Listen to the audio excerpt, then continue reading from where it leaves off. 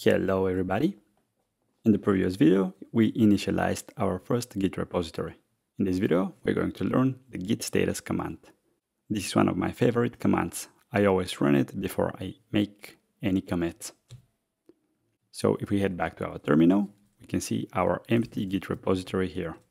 As you can see, there are no files or folders besides the .git directory.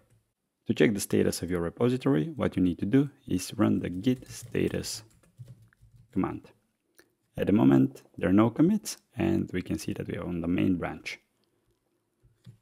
Let's quickly add a new file.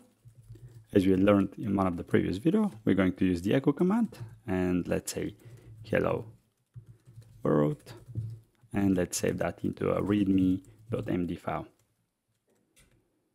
Now, if we do a git status again, we can see that there are no commits yet, but there are some untracked files. Mainly the new file that we just created. In the next video, we're going to learn how to add this file to be tracked by Git. Thanks for watching, and I'll see you next.